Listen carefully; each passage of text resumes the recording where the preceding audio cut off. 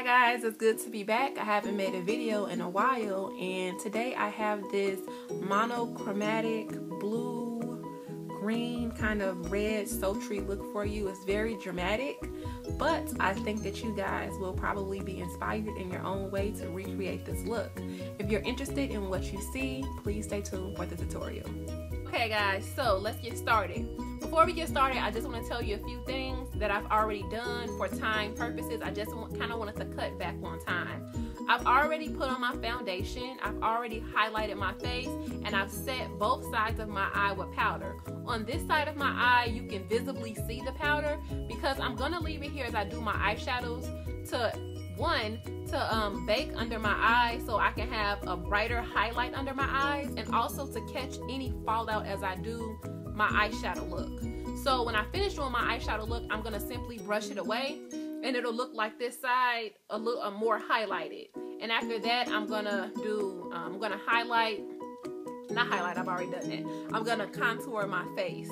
Okay, so the first thing, well, the palette that I'm gonna be using today is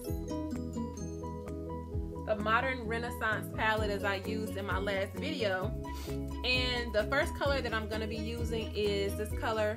It's called Burnt Orange. I don't know if you can quite see it, but it's kind of like a peanut butter color if you have the chocolate bar. And I'm just gonna use it as my transition color because it's very neutral. And I'm using a somewhat tapered fluffy brush. It's a Sigma E35. And I use it on the eye that I had. I use it on this eye. So I'm kind of getting a little bit of red tones with it, but it's okay because I'm going to be using Red Ochre in the Modern Renaissance palette next. You can kind of see it. It's a really soft brown color. It's really pretty. And I'm just using it as my transition color. I'm gonna go in with Red Ochre, which is the red color that comes in the Modern Renaissance palette here. And I'm just gonna fill in some of my outer lid space. And I'm gonna be buffing it out all around here. I'm gonna be buffing this all out very lightly, and I'm gonna stay under my transition color, a little bit under my transition color. So I'm not gonna be working up here. I'm gonna be working like in this area. And this Modern Renaissance palette has a lot of fallout, so make sure you tap your brush so you're not getting a lot of product on your face in places that you don't want it, of course. So I'm just buffing it in a circular motion.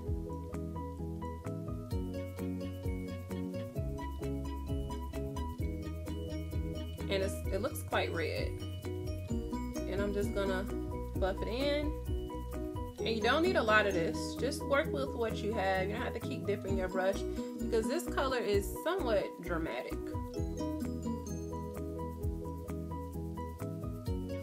Okay, so the next thing that we're gonna do, we're gonna go in, and this is a MAC pigment.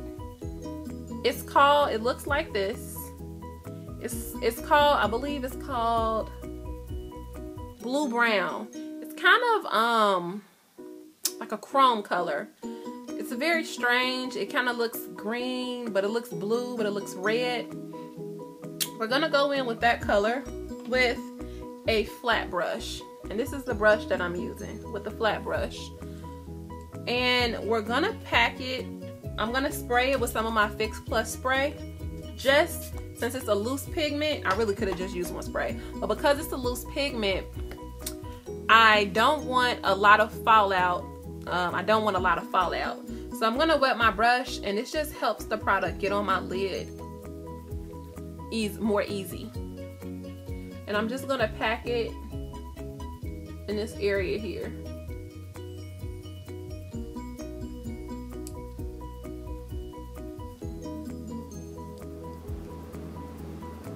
If you use the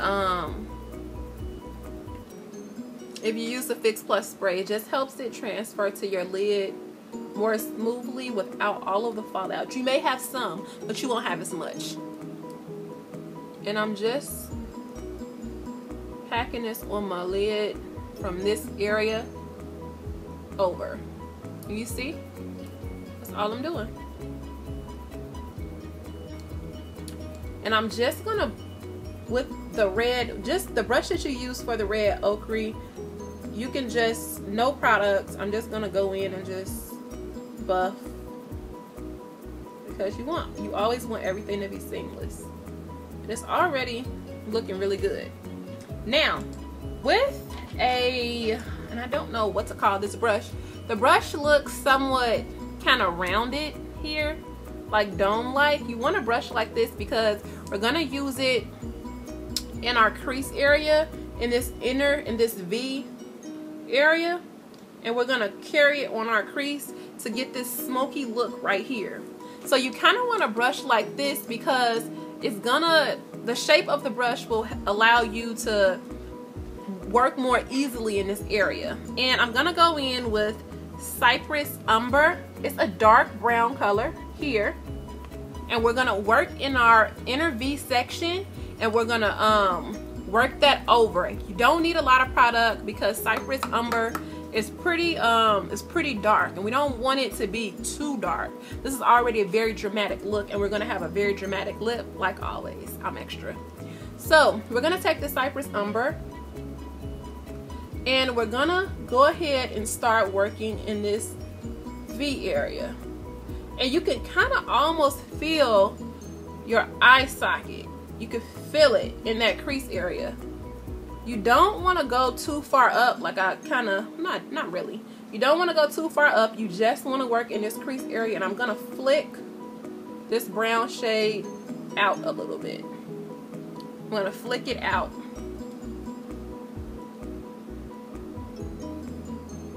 I'm dipping my brush and tapping it again, and I'm gonna press lightly. You don't want to poke yourself in the eye, hurt yourself, but I'm gonna press on my lid, and you can kind of see the outline of your lid here, and we're gonna really work this into our lid. I'm gonna go in with more, and I'm gonna really try to deepen this area. I'm gonna go in again.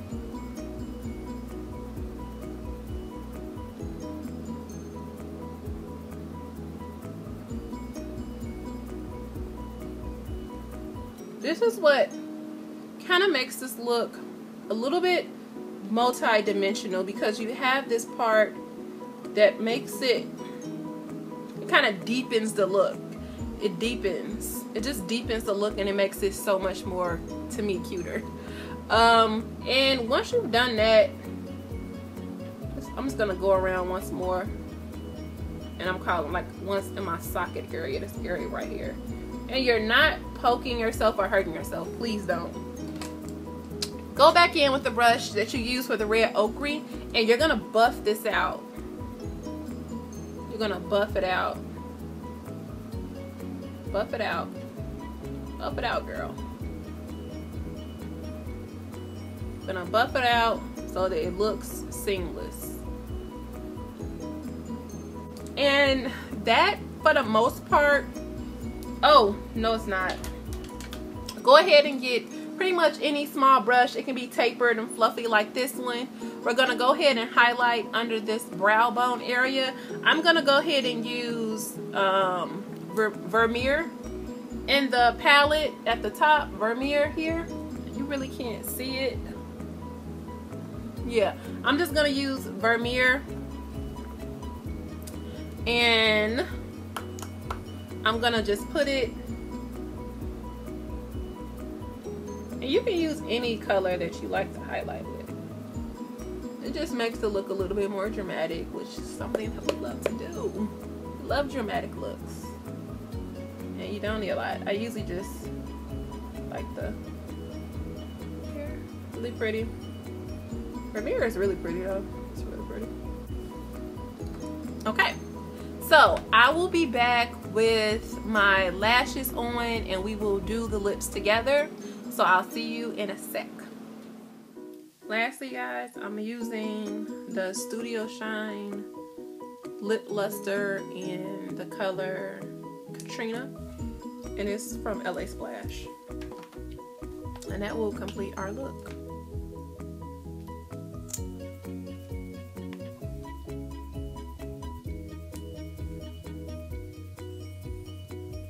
It's a matte color.